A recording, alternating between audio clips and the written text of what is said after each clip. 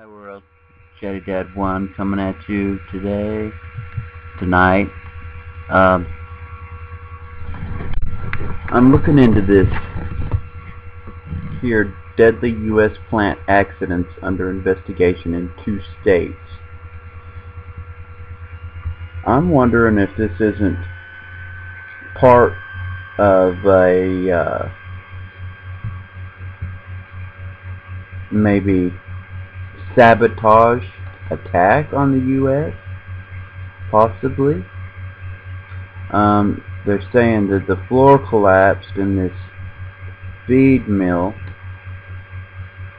and then there's steel mill explosion at the steel mill. Altogether 4 men were killed, and the ATF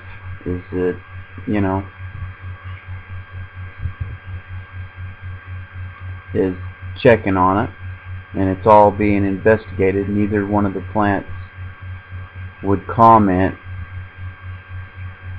and it's curious to me because over here on significant activity on the FEMA website, it says Omaha, Nebraska plant explosion.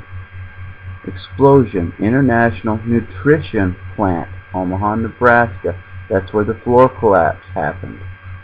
They said that it was a floor collapse. Now they're saying it's an explosion. One guy said he heard an explosion. And we have the chemical spill.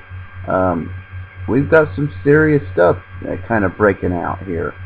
Are we having just some bad luck, or is this possible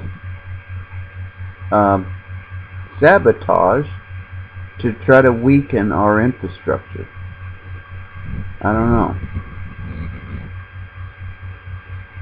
It's very interesting to me.